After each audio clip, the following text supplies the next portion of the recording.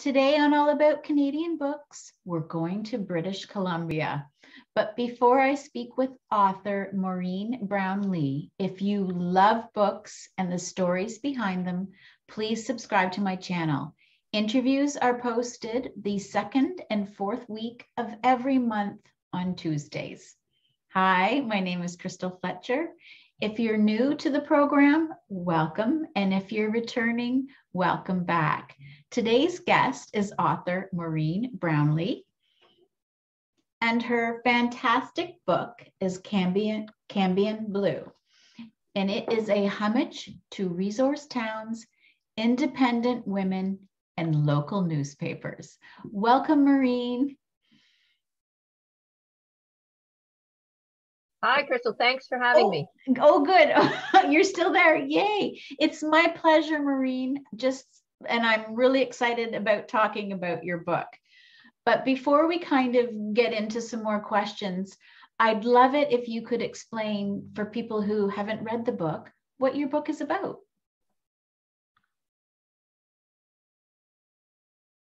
Always a tricky question. The book is about a small town in the interior of British Columbia that is about to lose, well, has lost its sawmill, which is its major employer.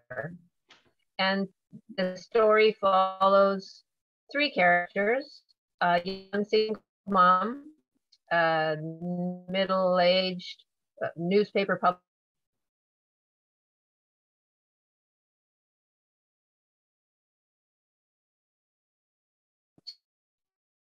either die or survive. Nobody really knows what will happen.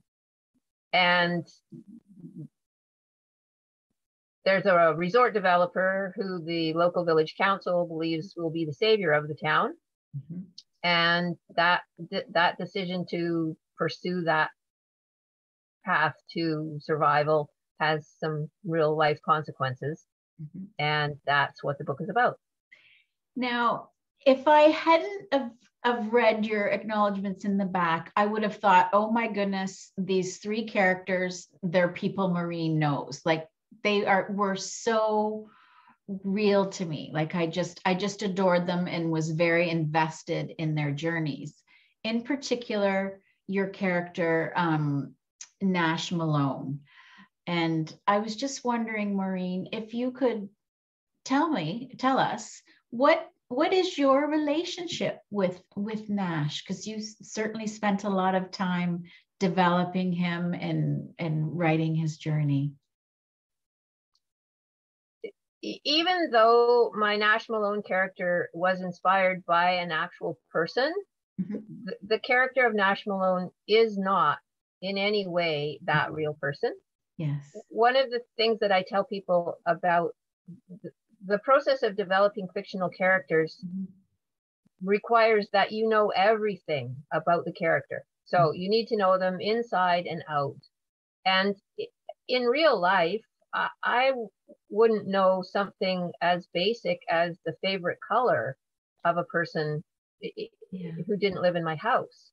So the idea that I can use a real person for a fictional character, mm-hmm. it just isn't true, because you can't. You just have to make up so many details that are what make the character tick, that they bear no resemblance to the actual human being. Mm-hmm. The only pieces of Nash that are from the actual character is that he went to Spain, he did collect some junk, and he did write poems. Other than that, everything is my fabrication mm-hmm. based on who I thought that character was going to be and what the story required. Mm-hmm. Alice Walker once said that writing fiction is a bit like quilting with scraps.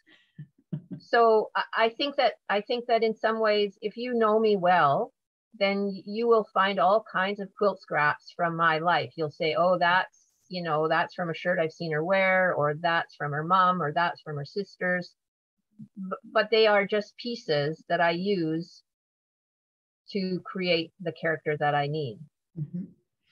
And I'm always really interested, Maureen, like, there's with your story, you know, you said you drew inspiration from so many different areas. But what came first to you? What was that little niggle that it's like, oh my gosh, I have to write this story? Was it a character? Was it an event? What was the catalyst for this novel? I was curious about how a person from the interior of British Columbia ended up in Spain. So that was very much one of my curiosities. Mm-hmm. I was also very interested, and still am, in that transition that's being forced on so many small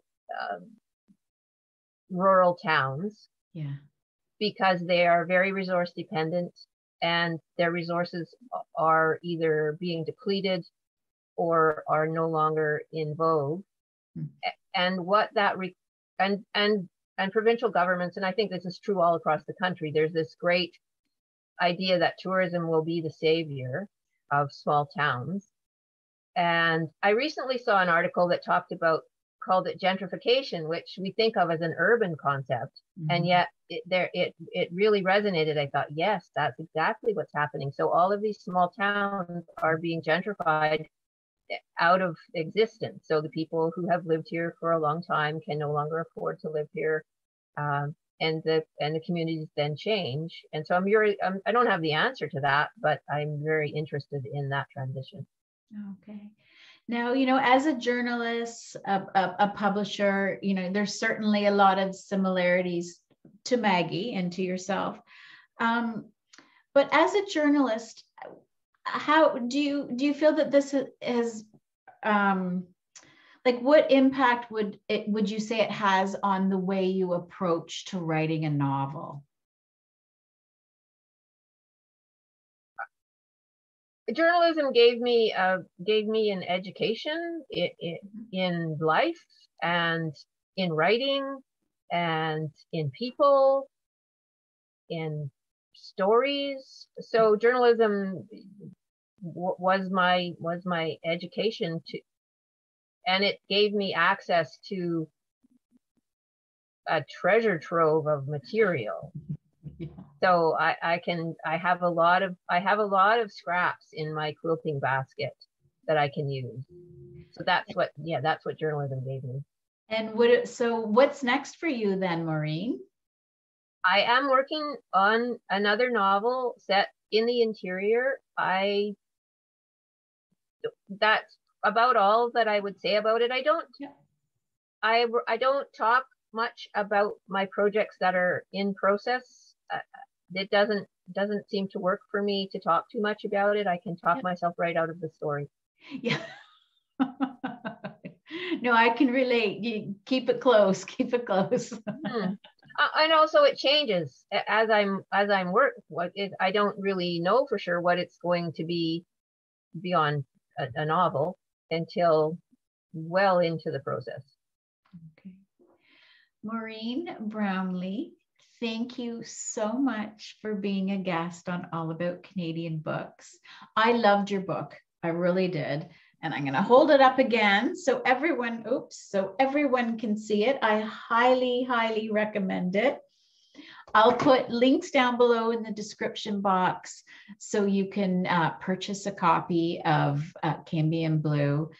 Thank you, Maureen. Thank you, thank you, thank you. Thank you, Crystal, and thank you for what you're doing. Canadian books always need all the help they can get. Oh, it's a pleasure. I feel spoiled that I get to speak to so many fantastic authors. Viewers, thank you so much for watching. Don't forget to subscribe to my channel and appreciate your watching. Thanks, everyone.